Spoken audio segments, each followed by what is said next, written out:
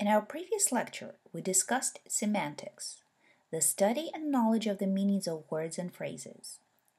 Yet we all know that in interaction, the meaning we convey is often not literal.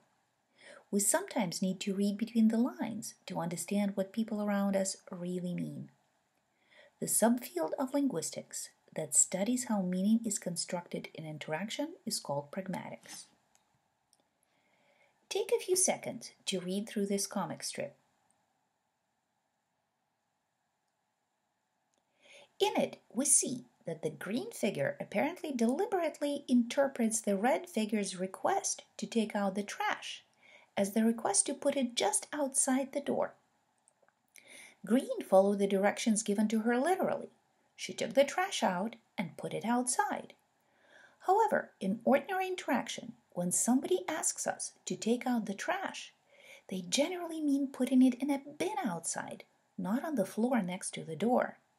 The meaning to take out the trash is not literal, but rather is constructed in cultural and interactional context. Pragmatics studies the mechanisms by which it is done and how people convey and understand meaning differently depending on the context of their interaction and utterance, depending on the general principles of interaction, including politeness, and on the goals of both the speaker and the listener. Context is crucial to meaning in interaction. It is the context that often determines which forms of address we use with different people, which things we're allowed to say and which ones we're not allowed to say, and how we're supposed to say them. In no particular order of priority, context includes the speaker's physical environment, their shared knowledge, their social setting, and the previous talk. So let's address those one by one. Physical surroundings include everything around us. If somebody tells you, open the door, in order to understand which door they mean, you have to be aware of the physical space around you and in particular of any doors in it. Shared knowledge is equally important. Imagine the following situation. You and your friend know about a free concert of a famous musician on campus. The concert is open only to the students of your university, but neither you nor your friend can go because you have work commitments.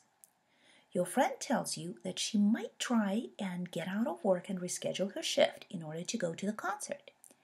Yet she is not helpful. Her boss is extremely strict and not accommodating. The next day you run into her and you ask, "So, did you go?" And she responds, "Yes, it was great." To an outsider, this conversation would be incomprehensible. Go where? What was great? Yet you and your friend share the knowledge of the concert and the obstacles you both had to going. So for you, the conversation makes complete sense.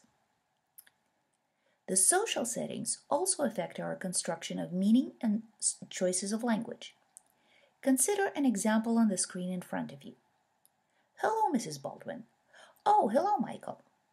We can assume from this conversation that Mrs. Baldwin is in a superior social position to Michael. She may be older, she may be his teacher, or his boss, or all three. But she's also possibly friendly. It is her higher social status that drives Michael to address her by the title and her last name. And it drives her to address Michael by his first name. If she addressed Michael as, for example, Mr. Caldwell, the meaning she would have conveyed would be of social distance and formality. Finally, previous talk is crucial to understanding meaning in interaction. We interpret what other people say by relevance to what was said before and what will come after.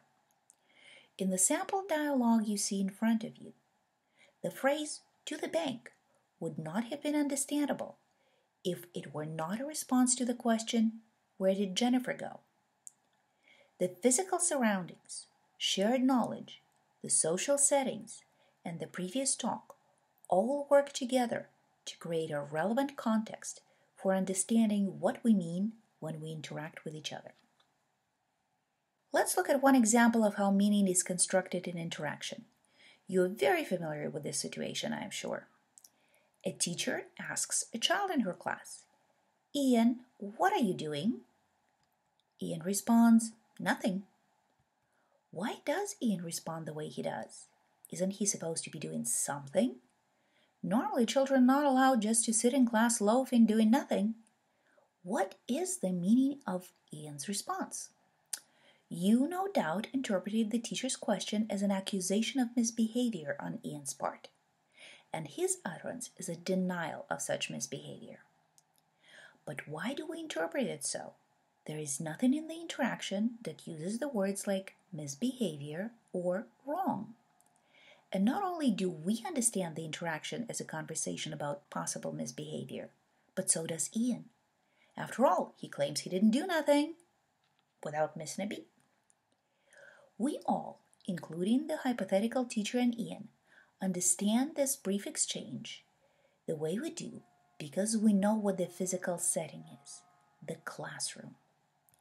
And we have a shared knowledge of the rules of conduct in the classroom. That is, that children are supposed to do what they're told in the classroom, and teachers know what they're doing, and don't ask the question, "What are you doing?" unless the child is not doing what he's supposed to. We also know that there are hierarchical social roles involved, and teachers are allowed to ask the question, and students are obligated to answer. Moreover, teachers are in the position to demand that children engage in classroom tasks at all time, and the children are obligated to comply, and therefore they are not allowed to do anything outside the tasks assigned to them. You see how multiple facets of context drive our production and understanding of language and interaction?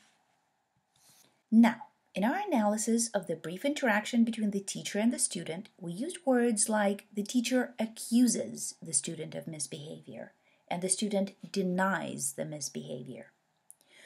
To put it precisely, when we use language to accomplish things in interaction, we do things with words.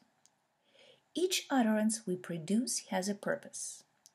A person asking a question is requesting information.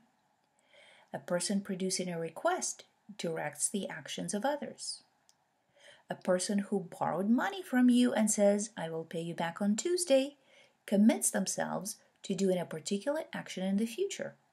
This action is understood to be beneficial to the recipient. After all, which ones of us don't want our money repaid if a friend borrowed it from us? On the other hand, if the action the speaker commits him or herself to is harmful to the recipient, we treat it as a threat, not a promise of something we'll be looking forward to. When we invite somebody to have a cup of coffee with us, our intent is to get them to commit to a particular action. And if we make assertions, our goal is to inform others. The actions we perform through language are called speech acts. We can perform speech acts in a direct or an indirect manner. Let's compare three types of speech acts. As we look at examples, try to take a note of how direct speech acts are different from the indirect ones. We can make a direct request by saying, "Give me a tall latte." Or we can phrase the same request as a statement about our preferences rather than a command to the recipient. "I'd like a tall latte, please." We can invite people directly by telling them, "Please come to my party on Saturday." Or we can do so indirectly by informing them about this party.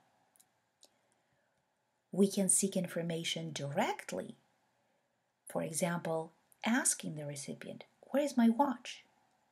Or we can do so indirectly by asking the recipient if they've seen the watch. Note, if the recipient in this case says, "Yes, I've seen your watch," and then walks away, we'd be really ticked because she didn't really provide us with the information we wanted and asked for, the location of the watch. So, did you notice the difference between direct and indirect speech acts? Right. Direct speech acts convey the meaning literally. Their grammatical structure corresponds to their intended job. We ask for things or invite people by telling them what to do, and we use imperative forms to do so. We seek information by asking specific questions about this information: where, when, how, and so on. Indirect speech acts convey meaning in a sort of roundabout way. One needs to understand their context precisely to understand the meaning. Their grammatical structure is often that of a different speech act. For example, we can phrase requests as questions about our own abilities. When we say, "Can I have a tall latte?" we're not asking the recipient to tell us whether we're capable of consuming the said caffeinated beverage. We know perfectly well that we are. We're using the question to convey a request to tell the recipient what to do. When we ask if the recipient has seen our watch, we're not really interested in whether they've seen it. We want to know where the watch is and whether the recipient can tell us. The indirect speech acts are, well, indirect. They're not understood literally by functioning adult members of a particular speech community. Let's have a little practice identifying what a particular speech act is, what its meaning is, and whether it is direct or indirect. Imagine the following situation. You are shopping at a grocery store after work. You are wearing your work uniform, but it is not from this store. A customer approaches you and asks, "Where can I find canned peas?" You don't really know since you don't work here and you maybe don't even shop here a lot. But you understand that the customer mistook you for a store employee. So you say, "I'm sorry, I don't work here." "Where can I find canned peas?" is a direct speech act formulated as a question seeking specific information. "I don't work here" is an indirect speech act. It does not tell the customer where the canned peas are. It doesn't even tell the customer that you don't know where the canned peas are.